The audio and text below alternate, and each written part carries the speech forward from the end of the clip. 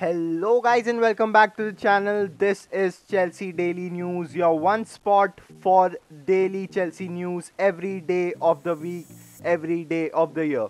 We have got some very big news for you today. There have been major developments in the Chelsea transfer policy and major updates as well. Let's dive into it. Frank Lampard wants to sign Declan Rice at any cost. Chelsea have already signed numerous players this transfer window, but now he wants Declan Rice to play at the centre back or the central defensive midfield role for Chelsea. He loves the player, he adores the player, and he would love to have him on his team.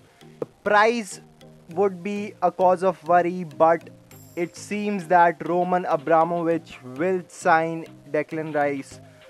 He will cost somewhere in the region of 50 to 60 million euros because West Ham have not been relegated, remember, this season, and they are still in the Premier League, which still keeps his market value quite high. Personally feel he should be signed because he has got leadership qualities and has a lot of potential in him. He's a player for the future and he's quite young as well, and we need a replacement for N'Golo Kante anyways because he's getting older. But this does not mean that I'm hating on Kante because he's one of the best players at Chelsea. But the signing of Rice will secure our future, and this means that we are going in the right direction. Speaking of the man himself, N'Golo Kante has told Chelsea that he does not want to leave. We made a video today morning talking about his transfer, and Chelsea have named their price at 80 million euros for Inter to sign him, which virtually means Inter will not sign him because they don't have that kind of cash and they can't afford that much money for a single player. Thank God he's not leaving because we need his experience, we need his work rate, and we need his stamina on the pitch. He's one of the hardest workers in world football and runs like a horse. He runs everywhere, covers everything, gives his 100% in every match, and is a Chelsea legend for sure. Good news all around Chelsea. Kai Havertz had a medical on Sunday. It has been confirmed now, and he will be announced as a Chelsea player very soon. I know we are very anxious to see him in a Chelsea jersey, but we have to wait a few more days. Wait for him to come back from the Nations League along with Timo Werner and Antonio Rudiger, and then hopefully the announcement video would be amazing and we will love to watch it. Enough of the Havertz talk now. Just keep it aside. He's coming, it's confirmed. We just have to patiently wait. Chelsea are in the market for a new goalkeeper. We know that because Kepa's performance was just terrible last season, and the goalkeeper we are in for is Edouard Mendy, who plays for Rennes in the French league. Personally, I haven't watched him a lot because I don't watch the French league, but according to my research and what I have read online, he is considered a temporary fix for two reasons. Because first, he's quite old, he's 28 years old, even older than Kepa, and he will just fix the team quickly. And secondly, he has got height to his advantage, which he can use in the Premier League. As we all know, the league is very physical and tall goalkeepers are always ruling the league, as we saw with Thibaut Courtois and Petr Cech. Kepa is not tall enough and he struggles physically and does not come out to collect crosses, which resulted in poor performances from him last season. For comparison, Kepa is only 186 centimeters tall, while this guy is 197 centimeters tall, which is a huge difference considering the goalkeeping position.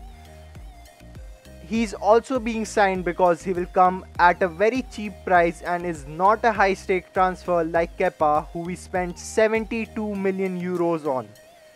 I can't believe to this date that we bought Kepa for 72 million euros. We could have bought anyone but Kepa. But the thing is of past and we have to focus on Mendy now, and he will only cost in the region of 30 million euros, which is quite less for a keeper, and in the current market it is very less for any player.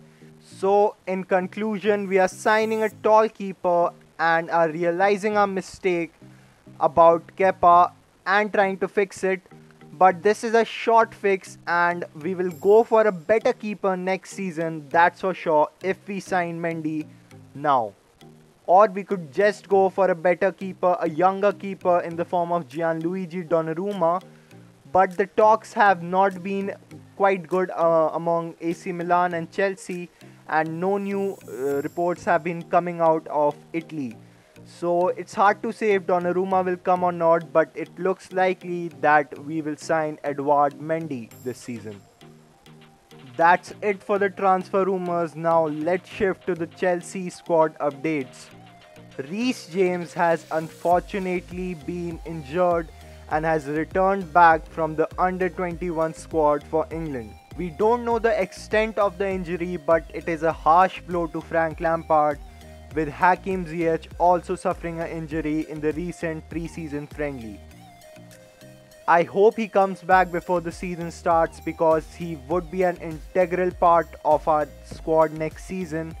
As Azpilicueta is getting older and older, Reece James is looking likely to replace him at the right back position permanently. Timo Werner had an interview with Chelsea TV today, and there were some basic questions asked to him, like how has he settled in at Chelsea, and Werner responded that it was quite good, with Mateo Kovacic and Antonio Rudiger speaking German, so that helped him a bit. You can listen to that interview on Chelsea TV, so please go and listen to it. It's amazing, and Werner's English is quite good, to be honest. It was expected, as many Germans speak good English. So it's good to see him getting along with other players and getting along with the manager as well. I guess that wraps up the video, guys. Thank you so much for watching, and if you are watching till now, you are a legend. Don't forget that, and Chelsea is the best club in the world. Come on, you Blues. Thank you so much for watching, and don't forget to subscribe to the channel for the latest football transfers, news and match analysis. Thank you so much for watching, and see you next time. And don't forget to watch this series every day. We bring you the latest Chelsea news. Thank you so much for watching, and see you next time.